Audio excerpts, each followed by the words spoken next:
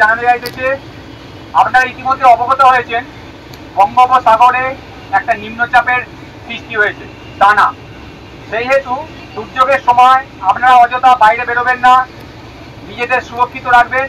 বাংলায় দানা আসার আগেই একটু স্বস্তির খবর দিল হাওয়া অফিস। তবে ঝড় আটকাতে প্রস্তুত প্রশাসন। বঙ্গোপসাগরে তৈরি হয়েছে ঘূর্ণিঝড় দানা। বৃহস্পতিবার রাত থেকে শুক্রবার সকালের মধ্যে তার স্থলভাগে আছড়ে পড়ার সম্ভাবনা রয়েছে। উড়িষ্যার ভিতরকণিকা এবং ধামারের মাঝে ঘূর্ণিঝড়ের ল্যান্ডফল হতে পারে বলে জানিয়েছে আলিপুর আবহাওয়া দপ্তর। এই ঘূর্ণিঝড়ের প্রভাবে কলকাতা সহ পশ্চিমবঙ্গের উপকূল সংলগ্ন জেলাগুলিতে ভারী থেকে অতি ভারী বৃষ্টির পূর্বাভাস দেওয়া হয়েছে। ঘূর্ণিঝড়ের মোকাবিলার জন্য প্রস্তুতি তুঙ্গে প্রশাসনের। বৃহস্পতিবারের মন্ত্রিসভার বৈঠকে 4 মন্ত্রীকে যোগ দিতে নিষেধ করেছেন মুখ্যমন্ত্রী মমতা বন্দ্যোপাধ্যায়। তাদের ঘূর্ণিঝড় মোকাবিলায় জোর দিতে বলা হয়েছে। ঝড়ের কারণে বাতিল হয়ে গিয়েছে কেন্দ্রীয় স্বরাষ্ট্রমন্ত্রী অমিত শাহের সফরও। বুধবার সকালে সাগরে জন্ম নিয়েছে দানা, আর জন্মানোর পর থেকেই শুরু হয়েছে তার দস্যিপনা। ইতিমধ্যেই বাংলার বিভিন্ন জায়গায় বৃষ্টি শুরু হয়ে গিয়েছে। তবে এর মধ্যে একটু স্বস্তির খবর দিল মৌসুম ভবন। শেষ পাওয়া খবর অনুযায়ী উড়িষ্যার পাড়ার দিক থেকে 490 কিলোমিটার দূরে আছে সাইক্লোন। অপরদিকে ধমরা থেকে 520 কিলোমিটার দূরে অবস্থান করছে সেটি, আর সাগরদ্বীপ থেকে 570 কিলোমিটার দূরে অবস্থান সাইক্লোন। তবে আমফানের থেকে দুর্বল এই ঘূর্ণিঝড়। আমফানের গতিবেগ ছিল ঘন্টায় 160 কিলোমিটার। তবে ইয়াসের সঙ্গে এই সাইক্লোনের গতিবেগের মিল রয়েছে। ফলে আমফানের সময় যে ভয়াবহতা দেখেছিল বাংলা, তার থেকে খানিকটা স্বস্তি। ঘূর্ণিঝড় যখন আসবে তখন হাওড়া হুগলিতে বাতাসের গতিবেগ থাকতে পারে 70 থেকে 75 কিলোমিটার। পূর্ব মেদিনীপুরে ক্ষয়ক্ষতির সম্ভাবনা সব থেকে বেশি। মৌসুম ভবন সূত্রে খবর, আজ মধ্যরাত থেকে কাল সকালের মধ্যে গতিবেগ আরো বাড়বে। পুরী সাগরদ্বীপের মধ্যে ভিতরকণিকা ধামরা পোর্ট এলাকায় ল্যান্ডফল হতে পারে। সেই সময় গতিবেগ 120 কিলোমিটার প্রতি ঘন্টায় হতে পারে। পশ্চিমবঙ্গের সমুদ্র তীরবর্তী জেলা হাওড়া হুগলিতে ভারী বৃষ্টিপাতের সম্ভাবনা আছে। দুর্যোগের কারণে কলকাতা হাওড়া সহ একাধিক পুরসভায় জরুরি বিভাগকেও আগেভাগে সতর্ক থাকতে বলা হয়েছে। খোলা হয়েছে একাধিক কন্ট্রোল রুম। রাজ্যের 4 মন্ত্রীকে ঘূর্ণিঝড় পরিস্থিতি তদারকির বিশেষ দায়িত্ব দিয়েছেন মুখ্যমন্ত্রী। মন্ত্রিসভার বৈঠকে তাদের যোগ দিতে নিষেধ করা হয়েছে। ঘূর্ণিঝড়ের সবচেয়ে বেশি প্রভাব পড়তে পারে পূর্ব মেদিনীপুর এবং দক্ষিণ 24 পরগনার উপকূল সংলগ্ন এলাকায়। ওই 2 জেলাতেও আলাদা করে সতর্কতা জারি করা হয়েছে। প্রস্তুত রয়েছে প্রশাসন। বুধবার দুপুর থেকে শনিবার পর্যন্ত কলকাতা পুরসভার জরুরি বিভাগে সতর্কতা জারি করা হয়েছে। নিকাশি, বিদ্যুৎ, আলো, উদ্যান, স্বাস্থ্য, নাগরিক সুরক্ষা এবং জঞ্জাল অপসারণ বিভাগকে বাড়তি সতর্ক থাকতে বলেছে পুরসভা কর্তৃপক্ষ। খোলা হয়েছে বিশেষ কন্ট্রোল রুম। এই কন্ট্রোল রুমের সঙ্গে নবান্ন এবং লালবাজারও সংযুক্ত থাকছে। ঘূর্ণিঝড়ের কারণে কোথাও কোনো বিপত্তি ঘটলে কন্ট্রোল রুমের নম্বরে যোগাযোগ করতে পারবেন সাধারণ মানুষ। পুরসভার কন্ট্রোল রুমের যোগাযোগ নম্বর 22861212 অথবা 22861313 এবং 22861414। ঘূর্ণিঝড়ের প্রভাবে কোথাও বিদ্যুৎ পরিষেবা সংক্রান্ত সমস্যা হলে পশ্চিমবঙ্গ রাজ্য বিদ্যুৎ সরবরাহকারী সংস্থা WBSEDCL এবং CSC কন্ট্রোল রুমের নম্বরে যোগাযোগ করতে পারবে। WBSEDCL এর হেল্পলাইন নম্বর 8900793503 এবং 8900793504। এছাড়াও টোল ফ্রি নম্বর 19221 এবং হোয়াটসঅ্যাপ নম্বর 8433719121। CESC হেল্পলাইন নম্বর 35011912 অথবা 44031912। হোয়াটসঅ্যাপ নম্বর 7439001912। বিশেষ হেল্পলাইন নম্বর 9831079666 অথবা 9831083700। ঘূর্ণিঝড়ের কারণে কলকাতায় ফেরি পরিষেবা বন্ধ থাকবে বৃহস্পতিবার থেকে। বৃহস্পতিবার এবং শুক্রবার ফেরি পরিষেবা বন্ধ রাখার সিদ্ধান্ত নেওয়া হয়েছে। হুগলি, হাওড়া সহ বিভিন্ন জেলাতে বুধবার বিকাল থেকে ফেরি পরিষেবা বন্ধ রাখা হচ্ছে। গ্রিন কার্ড থাকে, রুলে থাকে, সবাইকে একটা ব্রিফিং করা হয় ওরা কী কাজ করবে। আমরা থেকে পুরো শীতে যে রাস্তাগুলো আসছে সেগুলো সব আমরা ব্যারিকেডিং করে দেবো যাতে কেউ না আসতে পারে। এবং আজকে আমরা চূড়ান্ত প্রস্তুতি নিচ্ছি। আজকের মধ্যে সব জায়গায় প্রায় 600 মতো স্কুল আমরা আইডেন্টিফাই করেছি। আমাদের সাইক্লোন সেন্টার যেগুলো রয়েছে সেখানে আমরা প্রায় 2 লাখের উপর বেশি আমরা লোককে তুলছি। সেই ট্রেনিং আমাদের হয়েছে। আজকে সব অফিসার ফিল্ডে আছে, তারা সব কিছু ঘুরে দেখছে এবং প্রত্যেকটা ঘাটে আমরা যাচ্ছি যেখান থেকে বোটগুলো ছাড়ছি সেটা ইনশোর করার চেষ্টা করছি যাতে 100% যেন আমাদের সেফ জায়গা থাকে, যাতে কেউ কোনো দুর্ঘটনা কবলে না পড়ে। এই আপনাদের হোটেলগুলো মানে দীঘা, মন্দারমণি, তাজপুর সব জায়গায় খালি থাকবে, খালি থাকবে। আর সবাইকে আমরা অনুরোধ করছি সব টুরিস্টকে অনুরোধ করে থাকি, দীঘা সবারই ভালো লাগে, এটা আমাদেরও ভালো লাগে, কিন্তু এই সময় যেহেতু একটা দুর্যোগ আসছে, আমরা চাই না কোনো দুর্ঘটনা ঘটে। সেই জন্য সবাইকে অনুরোধ করছি যে আপনারা আজকে 12টার পর আপনারা চলে যান, আবার আসবেন, কিন্তু এই সময়টা প্লিজ আপনারা একটু চলে যান, এটা আমরা অনুরোধ করছি। যেভাবে আসছে দেখুন, এটা তো একদম পৃথিবীটুকু লাগোয়া রয়েছে, ফলে ইম্প্যাক্ট ম্যাক্সিমাম ঝড়ের ইম্প্যাক্ট এখানে থাকবে, বৃষ্টি তো হবে, ঝড়ের ইম্প্যাক্ট থাকবে। তার জন্য আমরা প্রায় মোট 550 আমরা ট্রি কাটার রাখছি, জেসিপি রাখছি, বিভিন্ন লোকেশন রাখছি এবং ঝড়ের আগে থেকে রাখছি, যেন ঝড় থেকে যাওয়ার পর তাড়াতাড়ি 2 ঘন্টার মধ্যে আমরা রাস্তাগুলো ক্লিয়ার করে নিতে পারি, কেন এটা ফার্স্ট আমরা দরকার। প্লাস প্রায় 300 মতো আমাদের গ্যাং রয়েছে যারা পাওয়ার ডিপার্টমেন্টে, ঠিক আছে, যাতে কুইক আমরা পাওয়ার স্টেশন করতে পারি। হেলথ ডিপার্টমেন্টে সতর্ক করা হয়েছে, ফলে যারা প্রেগনেন্ট ওমেন এক্সপেক্টেড আছে এই টাইমের মধ্যে, তাদেরকে আমরা ইন অ্যাডভান্স আমরা হসপিটাল তুলে আনছি, সেখানে আমরা তাদের টেক কেয়ার করছি, ফলে আমরা সতর্কভাবে চূড়ান্ত করছি। স্যার, আজকে পর্যটকদের কি সমুদ্রের স্নানে কোনো বাধা আছে? আজকে বাধা দেওয়া হচ্ছে, আজকে আর না। দেখুন, ওয়েদার আপনি দেখছেন চেঞ্জ শুরু করেছে, আপনি বিকেলে দেখবেন পুরো একটা র্যাডিক্যাল চেঞ্জ আসবে এবং আজ রাত থেকে তো পুরো চেঞ্জ হয়েছে। নমস্কার।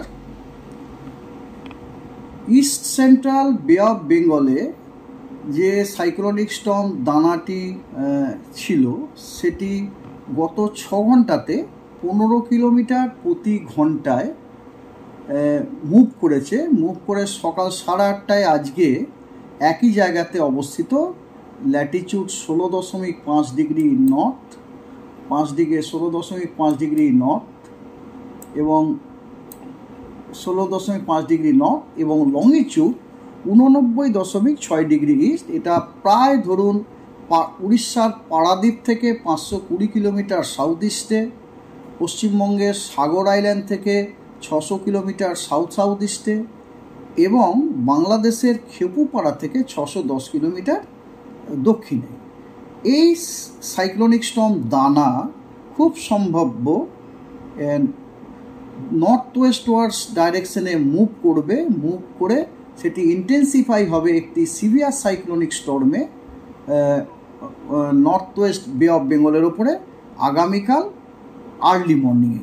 এবং এই as a severe cyclonic Sturm দানা নর্থ উড়িষ্যা এবং পশ্চিমবঙ্গ কোস্ট ক্রস করার সম্ভাবনা আছে, বিটুইন পুরী এবং সাগর আইল্যান্ড, ভিতরকণিকা এবং ধামারার কাছাকাছি একটি জায়গায় ডিউরিং 24 তারিখ রাত্রির থেকে 25 তারিখ সকালের মধ্যে। এবং যখন এই সিভিয়ার সাইক্লোনিক স্টর্মটি ক্রস করবে, তখন তার উইন্ড স্পিড থাকবে 100 থেকে 110 কিলোমিটার প্রতি ঘন্টায়, গাস্টিং 120 কিলোমিটার প্রতি ঘন্টাতে। এবং এই সিস্টেমটির জন্য আমাদের গাঙ্গেয় পশ্চিমবঙ্গের বেশ কিছু জেলাতে রেনফল ফোরকাস্ট এবং ওয়ার্নিং হচ্ছে এইরকম। 23শে অক্টোবরে হালকা থেকে মাঝারি বৃষ্টিপাত, তার সাথে থান্ডার শাওয়ার অনেক জায়গাতে ইস্ট এবং ওয়েস্ট মেদিনীপুরে এবং নর্থ এবং সাউথ 24 পরগনা জেলাতে এবং সাউথ বেঙ্গলের বাকি জেলাগুলিতে হালকা থেকে মাঝারি ধরনের বৃষ্টিপাত কিছু জায়গাতে হওয়ার সম্ভাবনা আছে। এবং তার সাথে কয়েকটি জেলা যেমন পূর্ব এবং পশ্চিম মেদিনীপুর, উত্তর এবং দক্ষিণ 24 পরগনা জেলায় 2-1 জায়গাতে বিক্ষিপ্তভাবে ভারী বর্ষণের যথেষ্ট সম্ভাবনা আছে। আজকে 24 তারিখে হালকা থেকে মাঝারি বৃষ্টি, তার সাথে বজ্রবিদ্যুৎ বেশিরভাগ জায়গাতে হওয়ার সম্ভাবনা আছে দক্ষিণবঙ্গের সবকটি জেলাতে। তার সাথে ভারী থেকে অতি ভারী বর্ষণ কিছু জায়গাতে হওয়ার সম্ভাবনা আছে এবং তার সাথে 1-2 জায়গাতে এক্সট্রিমলি হেভি রেনফল হওয়ার সম্ভাবনা আছে east Medinipur, West Medinipur, south 24 Pargana জেলাতে। এবং হেভি থেকে ভেরি হেভি রেনফল 1-2 জায়গাতে হওয়ার সম্ভাবনা আছে কলকাতায়, হাওড়ায়, হুগলিতে, নর্থ 24 পরগনা এবং ঝাড়গ্রাম ডিস্ট্রিক্টে। এবং ভারী বর্ষণের সম্ভাবনা আছে 1-2 জায়গাতে দক্ষিণবঙ্গের বাকি জেলাগুলিতে। 25শে অক্টোবরে হালকা থেকে মাঝারি বৃষ্টিপাত হওয়ার সম্ভাবনা আছে বেশিরভাগ জায়গাতে, তার সাথে বজ্রবিদ্যুৎ, তার উইথ উইথ ভারী থেকে অতি ভারী বর্ষণ কিছু জায়গাতে হওয়ার সম্ভাবনা আছে ইস্ট মেদিনীপুরে এবং ওয়েস্ট মেদিনীপুরে, সাউথ 24 পরগনায়, ঝাড়গ্রামে, with extremely heavy rainfall at 1 or 2 places over West Medinipur এবং ঝাড়গ্রাম জেলাতে। এবং ভারী থেকে অতি ভারী বর্ষণ 1-2 জায়গাতে হওয়ার সম্ভাবনা আছে কলকাতা, হাওড়া, হুগলি, নর্থ 24 পরগনা, পুরুলিয়া এবং বাঁকুড়া ডিস্ট্রিক্টে। আর ভারী বৃষ্টিপাত হওয়ার সম্ভাবনা আছে দক্ষিণবঙ্গের সব জেলাগুলিতে। অর্থাৎ একটা জিনিস আমরা বুঝতে পারছি যে 25 তারিখে দক্ষিণবঙ্গের সব জেলাগুলিতেই অ্যাটলিস্ট দু এক জায়গাতে ভারী বর্ষণের সম্ভাবনা আছে। এবং তার সাথে কিছু জেলা, যে জেলাগুলি হচ্ছে east Medinipur, West Medinipur, south 24 Pargana, Jhargram, এই জেলাগুলিতে ভারী থেকে অতি ভারী বর্ষণ হওয়ার সম্ভাবনা আছে কিছু জায়গাতে। এবং 1-2 জায়গাতে অত্যন্ত ভারী বৃষ্টিপাত হওয়ারও যথেষ্ট সম্ভাবনা আছে ওয়েস্ট মেদিনীপুর এবং ঝাড়গ্রাম জেলাতে। আর কলকাতা, হাওড়া, হুগলি, নর্থ 24 পরগনা, পুরুলিয়া, বাঁকুড়া, এই জেলাগুলিতে ভারী বর্ষণের যথেষ্ট সম্ভাবনা